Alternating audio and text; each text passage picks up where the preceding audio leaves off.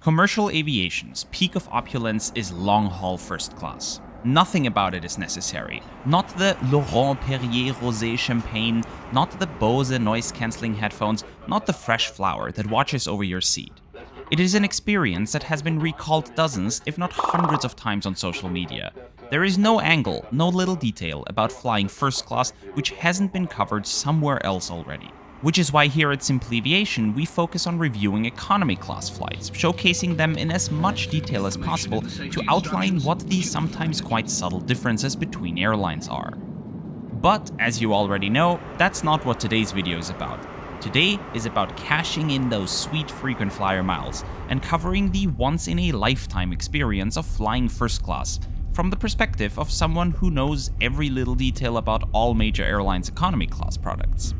So this is not as much a review, as we don't have a lot to compare this experience with. We'll simply try to give you an unprecedentedly detailed look at what flying first class really means, in which ways it's better than business class, and in what ways it might not even be too different from economy either. I'm glad you're joining us in this exhaustively long and detailed video, so let's jump right into it.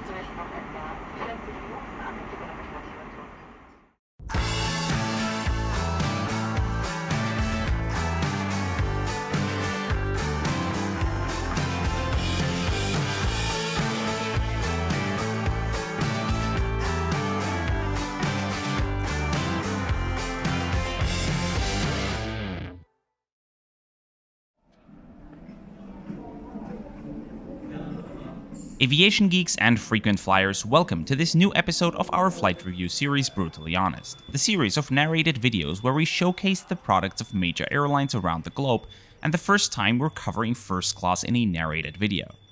Simply Aviation team member Simon will take us along a ride today from Hong Kong to Frankfurt in first class aboard Lufthansa's Airbus A340-600. As mentioned, the ticket was paid using frequent flyer miles, and there the trick is always to come up with ways to spend the miles you've got as effectively as possible. There are tons of blogs out there focusing on this topic, so we won't get into the details of that, but I do want to mention how much it costs, because that's always the #1 question when it comes to flying first class. Simon is based in Sweden, and in Sweden, if you spend enough money using American Express Elite credit cards, you get two 50% discount vouchers for award flights booked through Scandinavian Airlines' frequent flyer program Eurobonus each year. And to maximize the value of those vouchers, you're gonna tag as many flights onto a ticket as you can. Today's itinerary covers flights from Stockholm via London to Bangkok, then on to Hong Kong, from there to Frankfurt, and then via Zurich and Dusseldorf back to Stockholm, with all flights in business class except for this one. The whole trip cost 195,000 euro bonus points, but after applying the 50% discount voucher, it came out to just 97,500 points, as well as applicable taxes that have to be paid in cash, which were 3,125 Swedish krona, slightly under 300 euros. And one trick when booking such itineraries: airlines don't like giving out first-class seats to people who pay with points, and will often only do so very close to departure when they believe the seat will stay empty otherwise. This ticket was booked one day out, so the day before the trip started. Otherwise, availability wouldn't have been so favorable. Anyway, how does someone who's used to flying economy class start a trip in first class? Right, by taking the metro to the airport. Luckily, Hong Kong has fantastic public transit connections to its airport. In addition to various bus lines as well as ferries going as far as Macau and mainland China, there is an express rail line which gets you into the city in slightly under half an hour and runs every 10 to 15 minutes. We're taking the train there from Kowloon Station, and just like that, we arrived at Chek International Airport. LH797 to Frankfurt will be our flight today, leaving just 10 minutes before Cathay Pacific's flight. Lufthansa's first-class check-in comes with little red carpets and can also be used by Star Alliance Gold frequent flyer status holders. In contrast to them though, you get your own personal assistants to guide you to the lounge. Thanks to the help by the lovely staff member, I got to use the crew line at security control and the fast lane for passport control, resulting in it taking less than 15 minutes from check-in to the lounge. Lufthansa first-class passengers get to use a separate area of the Plaza Premium first-class lounge at Hong Kong Airport. Before dropping me off, my assistant asked if I wanted her to accompany me to the gate later on, which I declined because I didn't want to bother her with that too. Plaza Premium is a company which operates lounges across the globe, which are also often accessible with certain credit cards or lounge access programs, so they aren't the fanciest out there and are often quite crowded.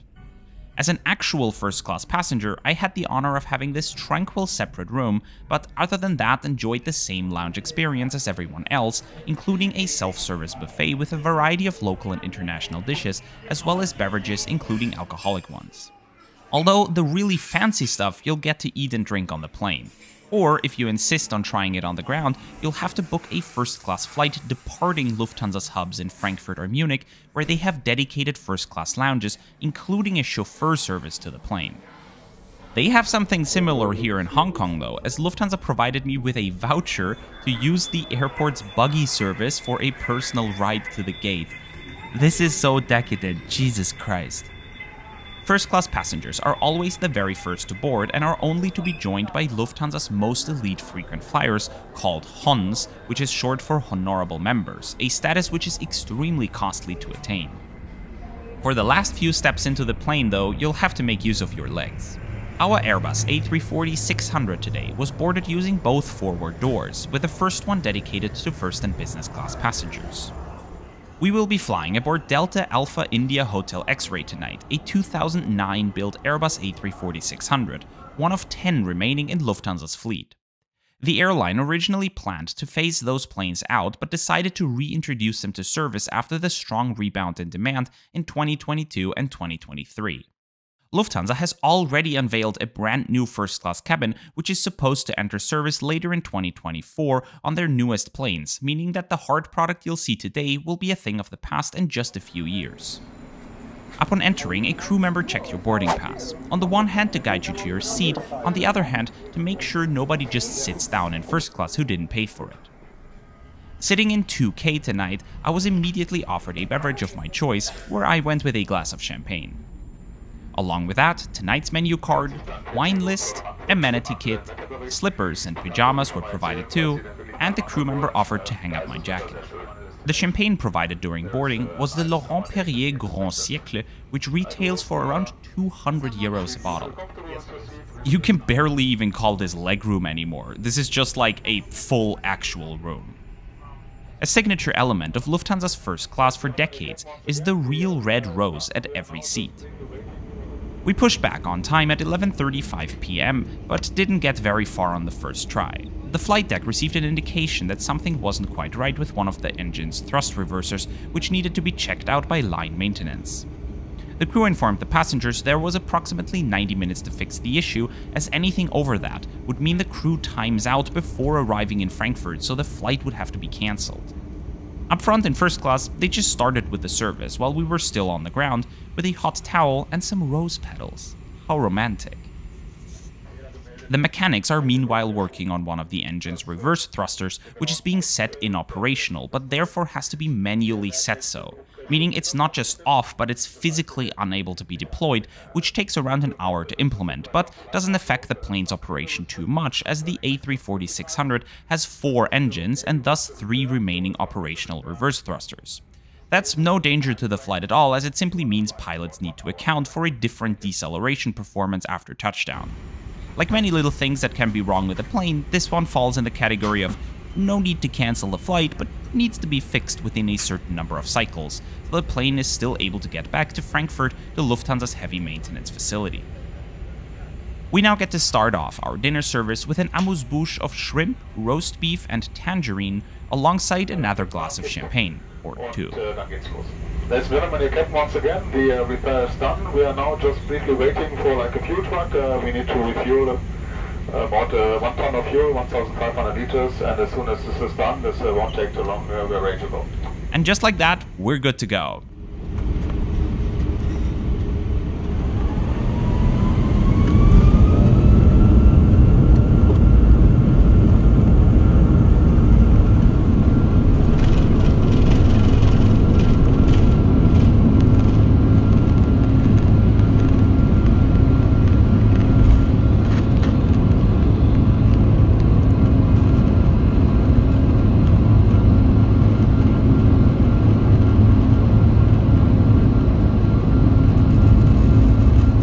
Since it's past midnight already, the crew does their best to get the dinner service done as quickly as possible, so we get a maximum amount of sleep. Before that, let's have a brief look at the amenities. Each passenger gets a pajama which is theirs to keep, made by Van Laak. A pair of very comfy slippers was provided too, as was an amenity kit by Porsche Design. In it, you'll find a dental kit with a toothbrush, toothpaste and a floss pick, some body cream and hand cream by Augustinus Bader, some earplugs, a comb, a shoehorn, a mint, a pair of socks, and some aviator glasses-style eye shades. The crew was already waiting for me to finish this shot to serve dinner. They were very attentive, working with German precision during the entire flight. First class was always attended to by 2 to 3 crew members, and throughout the flight they always referred to me by last name, just as you'd expect from a 5-star hotel. For dinner, they bring out the really good stuff, such as the 2007 Laurent Perrier Alexandre Rosé, which retails for over €300 a bottle. The dining table is set with some butter, olive oil, your own salt and pepper shakers, on top of a tablecloth. A selection of warm bread is offered too, where I went with a pretzel roll and some garlic bread. Something special about first class on Lufthansa is the possibility to try real caviar, which I'll skip today as I can't eat caviar anymore since I've gotten some serious food poisoning from it somewhere else once. So we'll dive right into the appetizers. We've got a colorful fresh salad with dressings, some smoked salmon with cucumber and hoisin mayonnaise, asparagus flan with pickles, as well as slow-cooked beef with pea and celeriac puree.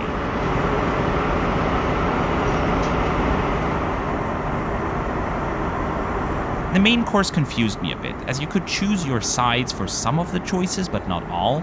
I went with the pan-fried scallop and prawn with asparagus and peppers, and the linguine as a side, which was my bad because that ended up being a fairly dry and slightly bland combination of things.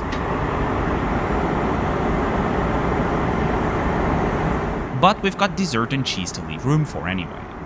Particularly the cheese was amazing, a great selection, and Lufthansa had some good port wine and sweet wine to pair with cheese and dessert. After that, your choice of pralines to conclude dinner service.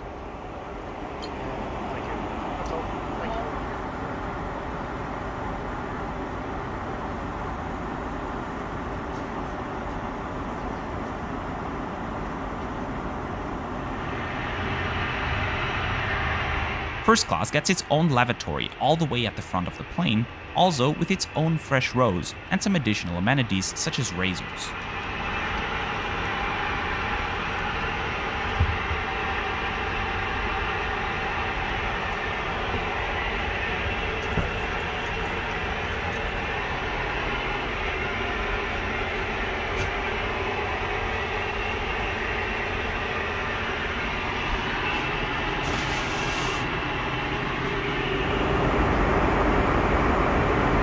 Lufthansa's current first-class seats have been around for a decade by now, meaning a lot of airlines have surpassed them in terms of features and quality already, and as mentioned before, new ones are on the way.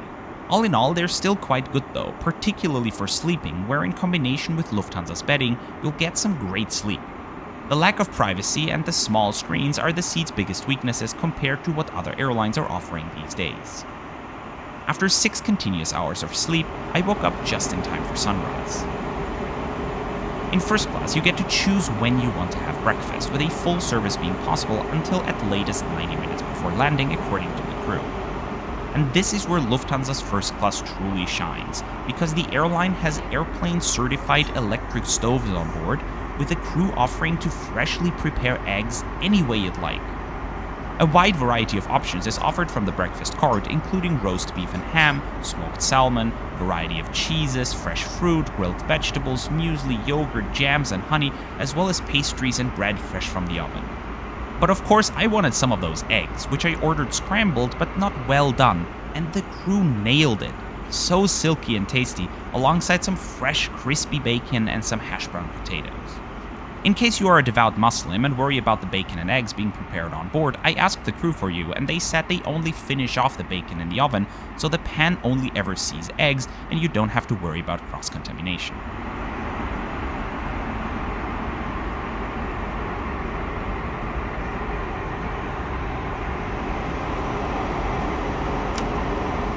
Before we land, let's touch on some other things as well.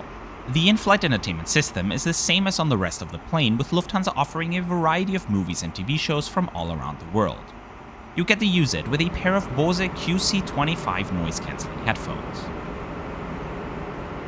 Another glass of champagne, because you can't let that go to waste. And first-class passengers receive complimentary access to the in-flight Wi-Fi.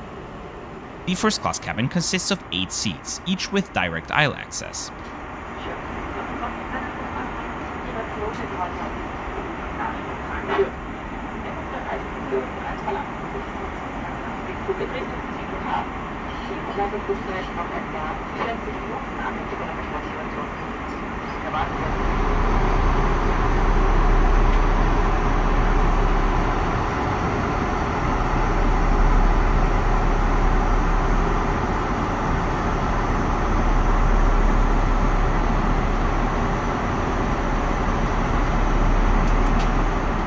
You've got personal reading lights in the ceiling, but no air vents. Inside the ottoman, you've got space to store your shoes or a small bag, and using the control panel, you can adjust how far it's away from you.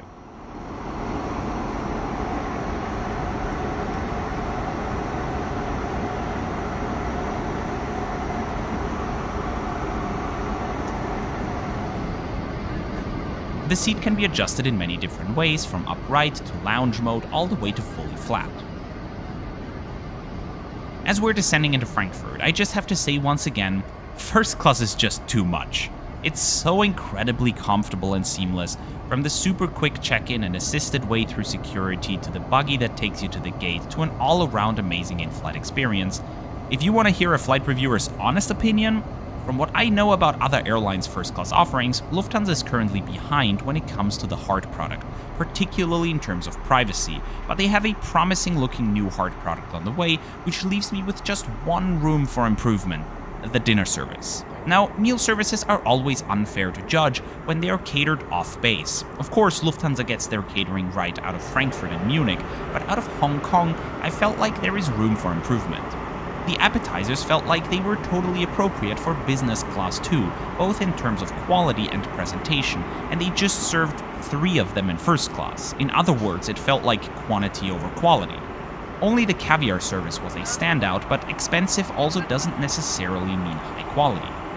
The main course was partly my own fault, but then again, first class should be as seamless as possible, and I don't particularly feel like I want to build my own meal. Just get an experienced chef to put a good combo together and offer that. Again, it felt like quantity over quality. I totally understand if some of you call this privileged whining, and it definitely is, but having reviewed more than 200 different airlines on more than 1,000 flights, we have a good feeling about which service elements fit into which category, and this dinner service felt like business class quality, just more quantity. Where Lufthansa first class shines is breakfast, the quality of sleep with those seats, the professionalism of its staff, and the airport experience.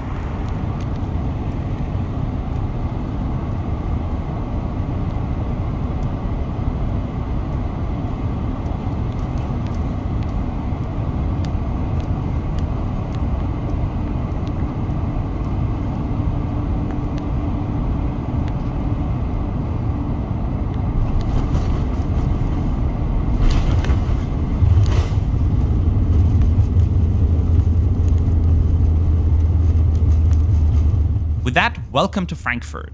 We're arriving on a remote stand today, which means I'll get to show you the first class transfer. At Frankfurt Airport, where Lufthansa has a dedicated terminal only for first class passengers, you'll always get a courtesy ride on one of their cars, which range from Porsches to Mercedes luxury minivans.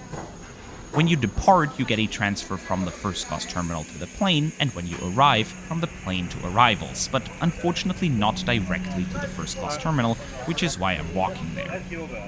Luckily, even if your connecting flight after flying first class is in business class, like when you have a short haul connection, you get to use the first class terminal, which is absolutely incredible. From extensive buffets to an a la carte restaurant, a spa, napping rooms, and a giant bar, if you ever get to fly first class on Lufthansa, fly through Frankfurt, because this is where they have the first class terminal, and book your flights with a long layover, because you'll want to indulge in here.